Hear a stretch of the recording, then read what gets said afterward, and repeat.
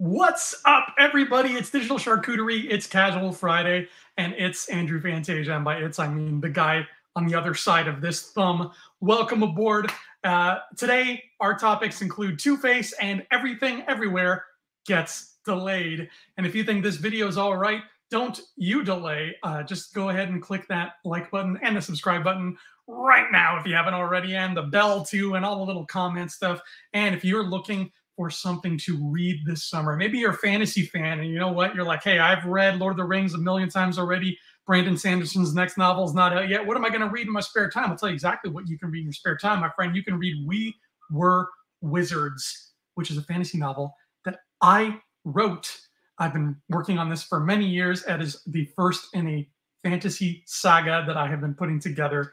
It's my pride and joy, my baby. We Were Wizards. This is book one. You can get it on Amazon right now in ebook and paperback as well as hardcover. And if you like it, the next book in the series is already available to purchase. You can get Ghosts of Wizards Past and Seekers of the Stones. Whoops, there we go, other way around, right now on Amazon. So check those out. But it's Casual Friday today, so we are going to be talking about anything and everything. And the main two things we're talking about involve delays for days. So the news came out this week mostly due to the writer's strike. And you know what? I don't like saying that. I don't like saying due to the writer's strike because that sounds like it's putting blame on the writers, and it shouldn't. It should be putting blame on the greedy a-holes who are not paying the writers what they're due. So due to the awful people who made the writer's strike necessary in the first place, all of this wonderful, juicy, good entertainment that we have been looking forward to is going to be delayed even further than it already has been. So the wait already for Avengers Kang Dynasty has been excruciating for at least me. Now it's going to get 1 year more excruciating because, yeah, on top of Avengers Kang Dynasty, pretty much every MCU Phase 5 movie on their slate is getting delayed, with the exception, I think, of Daredevil 3, which for some reason, maybe it's because they're already in the midst of filming and it's pretty much past the phase where writing matters. Maybe that's why, but for whatever reason, it's coming out, and we are getting Captain America 5 in less than a year, fingers crossed. But everything, you know, Blade, Fantastic Four, Avengers Kang Dynasty, Avengers Secret Wars, Thunderbolts, they are all getting delayed. And to quote Michelangelo, major bummer. And that's not even all. We're getting delays on the Avatar sequels. Avatar 3 is supposed to come out next year. It's not coming out next year. Now it's coming out in 2024-5. That's another year ahead of next year. And then we have to wait 4 years till 2029 when Avatar 4 comes out, and then another 2 years till 2031 when Avatar 5 comes out, which is just ridiculous at this point. The fact that we know what movie is going to come out in 2031 blows my mind. Everything, it feels like delays have become so normal. And I don't know how we let it get to this point, because lots of things get delayed. Lots of entertainment, video games, films, they get delayed. It happens. I'm not saying that all of a sudden it's just become a thing. It happens. But lately, since the pandemic, which obviously, you know, we have to put blame where blame is due. The pandemic made it hard for a lot of people to work. That's totally understandable. But it feels like the delays have just been coming more fast and furious than they ever have, including delaying Fast and Furious movies. So there you go. Everything is being delayed. Everything under the sun. If you were looking forward to dinner tonight, guess what? Dinner's delayed. If you were looking forward to your wedding day, guess what? Your wedding day has been delayed. In fact, just in breaking news, you have been delayed. You are delayed right now. You are not going to be ready until way after you said you'd be ready. And when I say ready, I mean ready for whatever the hell you want. Delays everywhere. In fact, our next topic that has nothing to do with delays is going to be delayed until a few more minutes from now. I want to be like the cool kids and delay stuff. I'm just going to sit here. I'm going to waste everybody's time. You were waiting for the second thing. You saw Two-Faces all over the thumbnail. You know we're going to talk about Two-Face, but I'm going to delay it. I'm going to delay it a few minutes because it's cool. It's what Hollywood wants now. Here we go. And on top of all these delays at that. There's more. There's more to this story. On top of all these things being delayed, we are also getting well, not announced delays, but it's fairly certain, like 95% certain, that we are going to be seeing delays on films such as Beyond the Spider-Verse and Fast 11, I believe. Again, maybe if you just pay your writers, studios, these sorts of things won't be happening.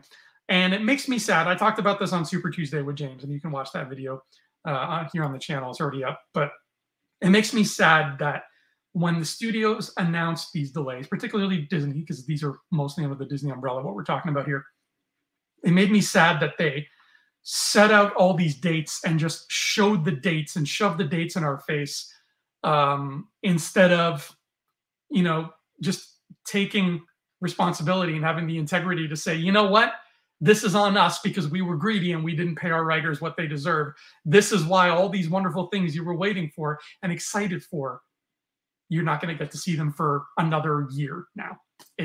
They completely glossed over the fact that they are to blame. And that really upset me. It did. It was really a bummer to hear that. It was more of a bummer than the actual delays themselves, because it's just somebody. It's like that meme where the guy shoots the guy behind him and then turns around and says, "How did this happen?" Right? Boom. Oh, look, he's dead. Isn't that awful? It's so awful that he's dead. Right? Come, give me some money. That's exactly what it sounded like. So I'm not pleased. I'm not pleased with the studios right now, with any of them. Let me know in the comments. Let us know how you feel about these delays. Which ones are the most disappointing for you? Were you really looking forward to Kang Dynasty like me, and now you have to wait another year, right? Was it that? Was it the Avatar sequels too? Because I was chomping at the bit to get into some more Pandora action. What was the delay that kind of cut you the most? And on top of those delays, there were other news tidbits that they sprinkled on top that had to do with Star Wars, of all things, because to coat this sandwich of bitterness with a little bit of sugar, and to further bury the fact that it is their own damn greedy fault that these delays are happening at all, they tried to shove some Star Wars release dates in our face, including, from the looks of things, it's been a minute since I looked at the full report, so forgive me if I'm quoting this incorrectly, but a movie in 2025, 2 movies in 2026, and then another movie in 2027. I don't love this for many reasons. First of all, it's creating the same mistake again that we went through, which was having these annual movies turned out to be a bad idea because it lost the sense of an event film. Even Kathleen Kennedy said she likes the eventization of these movies the same way the James Bond movies are events. So it really kind of sours that. And I was looking forward to Star Wars being an event again. Of course, lots of Star Wars is never a bad thing, but this is still not as good a thing as it would have been if we could have spread them out a little bit more. And on top of that, the other reason why this is not something I love is because, let's face it, guys, we have no idea what these movies are, and there is a very extremely highly probable chance that these 4 movies will stop existing at some point before they come out, right? That's the world we live in now. And I hate to be such a downer because we're not one of those channels. Digital Charcuterie is all about just the fun and positivity and the sheer glee and the delight that comes with just being a fan of pop culture, because that's what we are, right? I love it. I love that I'm fortunate enough to live in a world where I can wake up and have food on the table and then watch a Star Wars and sell my beautiful, sexy purple book.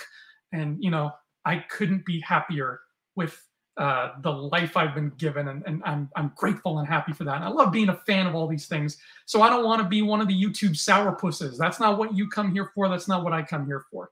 If you want somebody to just sit there and complain with and just be miserable with, the critical drinker is a couple of clicks away. Okay. But the fact of the matter is that it's very hard to get excited and hyped particularly for Star Wars movies now, because we've just been burned too many times. We are a broken record at this point because I've said this so many times here and on Rebel Scum podcast as well. But getting excited for their movies, that's a privilege that Disney and Lucasfilm lost when they canceled like their 8th movie in a row, right? So as happy as it made me to hear that news at Star Wars Celebration 2023 when they talked about a Rey movie and a old Ancient Republic movie and a Mandalorian verse movie, as happy as that made me, and as giddy as a schoolboy I will be to see those in theaters, I gotta rein everything in until the day that drops in a theater. That's it. Like I cannot make myself get invested anymore because it's too much of a roller coaster, man. You wouldn't date somebody who emotionally abuses you and gives you mixed signals. So it's the same thing here. I gotta step away, not from Star Wars, because Star Wars is in my heart and I will love it till the day I die, but I gotta step away from Star Wars hype, from Star Wars movie hype, even Star Wars video game hype, because as great as Outlaws looked, let's face it, it's going to get delayed 8 times if it ever comes out at all. We'll see Outlaws in like 2028 at the earliest. So Star Wars hype is just something that I cannot have in my life anymore, at least not until they start delivering on the promises they keep making. So I don't want to be that guy, and I'm not going to be that guy. That's as negative as we're getting today, I promise. Delay over on the Two-Face stuff. Let's move on. We have a fan email here from Alessandro Di Battista. Hello, Alessandro. Thank you for writing in. Thank you so much. Alessandro, you asked us, do you think Two-Face will be in the James Gunn DCEU? And therefore, could there be 3 different Two-Faces in theaters with Joker 2, The Batman 2, and James Gunn's DCU? All right. I like this question. Thank you so much for the question. Two-Face. I think the possibility of having multiple Two-Faces, the possibility of having multiple of any DC character is going to get much higher in the coming years because we have not, and when I say we, I mean the royal postmodern comic book movie world, we have not played with that yet. It's a thing that we have not played with in the superhero genre, and it could be a total disaster. The closest we've ever come to playing with it is the Spider-Verse movies.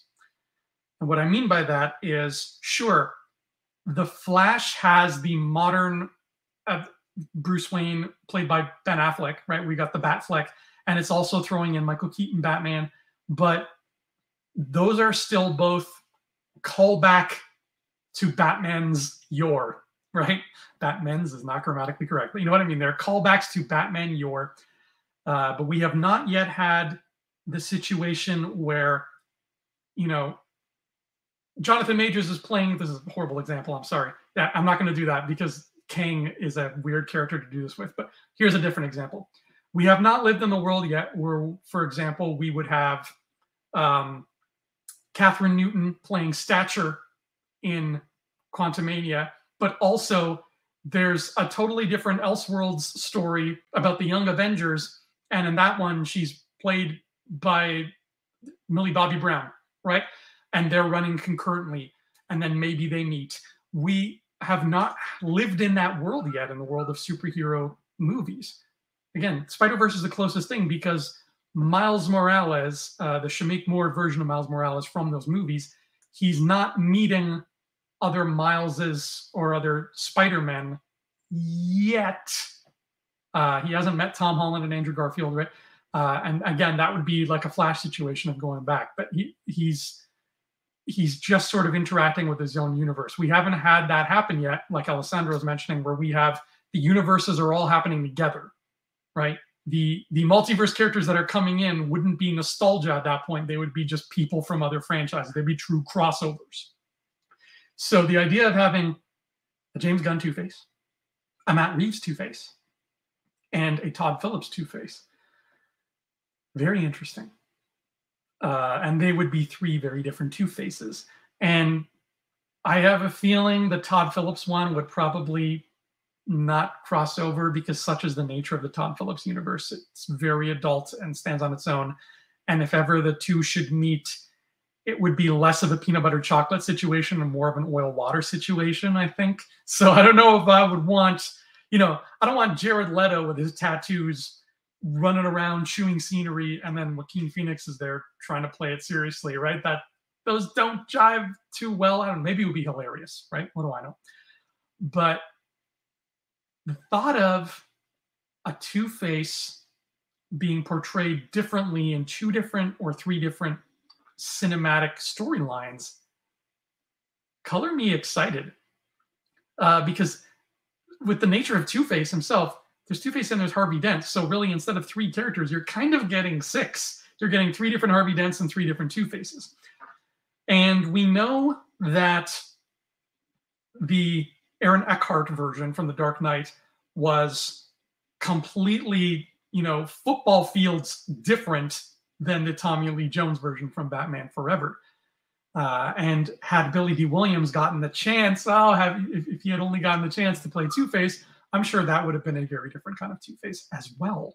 So the thought of James Gunn throwing in a character like Two-Face and having him maybe one day interacting with a Matt Reeves Two-Face could be very exciting. But it's not the interactions that make me excited as much as it is just the idea of getting to see the different versions of these characters, getting to see what Two-Face would be like in the Matt Reeves world versus what he would be like in the Todd Phillips world, right? The Todd Phillips world, Two-Face is a corporate guy, and Todd Phillips' world is set in the 80s, and the corporate sort of Reagan-era America of the 80s was a lifestyle choice. It was a big deal. It was everywhere. So you could really play that up in Todd Phillips, whereas Matt Reeves has a much more film noir timelessness that has got them. So you would play that down and you would have a Two-Face who's more kind of pulled out of an old serial or a detective story, just an old Humphrey Bogart movie. And just the possibilities are endless because these characters can be interpreted so many different ways. So that makes me more excited than crossovers, 100%. Even the crossovers are fun too. Just seeing what those kinds of people could be like. What's Catwoman like in the Todd Phillips universe? What is an 80s Catwoman going to be like? We don't know what James Gunn's DC universe is going to look like, so it's hard to kind of take any character and try to quantify them within those parameters. But that's a thing that we'll get to do as well. So very exciting thought, Alessandro, and I kind of hope it comes true because I didn't care for the Tommy Lee Jones Two-Face at all, and I thought the Aaron Eckhart Two-Face was very underused, like almost to the point of being in the same league as the Spider-Man 3 Venom in terms of how underused they were. So it'll be nice to see a cinematic Two-Face that really gets his due. Or his 2. I'm going to close on that joke because there's only downhill from here. Thank you so much for watching Casual Friday, everybody. My name is Andrew Fantasia. I won't be on the show next week because I will be out of town. I'll be in New York City, living it up, looking at things in New York that we don't have here, which is pretty much everything. Until next time, though, until the next time I see you, may you all be the masters of your own universe.